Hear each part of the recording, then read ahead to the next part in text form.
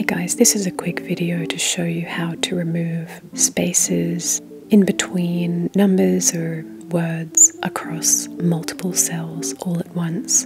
And in this example, I just want it to apply to this column with the phone numbers. Obviously, you can go through one by one, but that's really inconvenient and you can make errors along the way.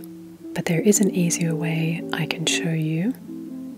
So first, go up to the menu and click Edit and scroll down to Find and then over to Find again. Make sure that says Find and Replace, and then in the top bar, in the Find bar, put a space, and then in the bottom bar, the Replace section, just leave that empty, and then click Replace All. Now you notice that it has applied to both of the columns here, but in this example I just wanted to apply it to the phone numbers. So if you just want to apply it to one column, copy that column, create a new numbers session,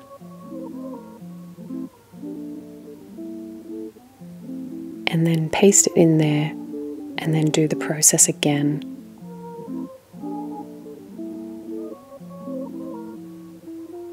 For some reason they're grayed out. I'm just going to press that arrow. That kind of brings it up for some reason.